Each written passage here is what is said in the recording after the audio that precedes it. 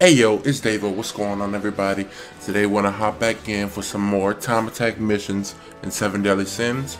And it's Monday and it's reset, so we gotta exchange 5 mats with King 5 times and clear a battle within 5 turns. So let's go over.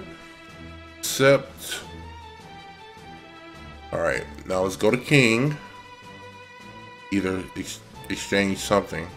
I think we could do... Yeah, let's do this. Go up. And just do 5. Do that. Okay. And then we can probably... You know what? Let's just go to the map and go on a random island. Let's do this. Finish a mission within 5 turns. So do an easy mission. So you can just do it like in 2 seconds. Today's pretty... It's more... simple and intuitive. Yeah, I think this one is one of the easier missions for sure. Let's do this. No, auto? What? Get off. Reset. We only need 1 card because it's dumb easy. Okay. That's 1 turn. Next turn. This is 2.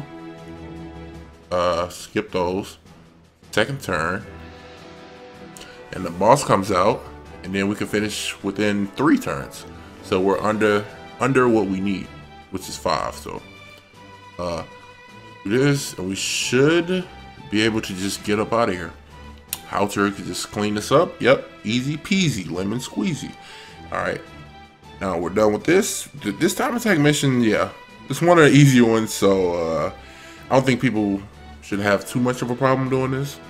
So make sure you just check it out in the Discord and make sure you get these free-to-play items and see? Boom. Boom. SR pendants, SSR pendants. Anyway, you guys, that's it for today. Make sure to leave a like if you like these quick time attack these time attack mission videos, and make sure to leave a comment saying or telling me that you actually like these videos covering the time attack missions in 7 Deadly Sins. So that's it. If you're new, subscribe, and I'll see you guys tomorrow in the next video. Peace.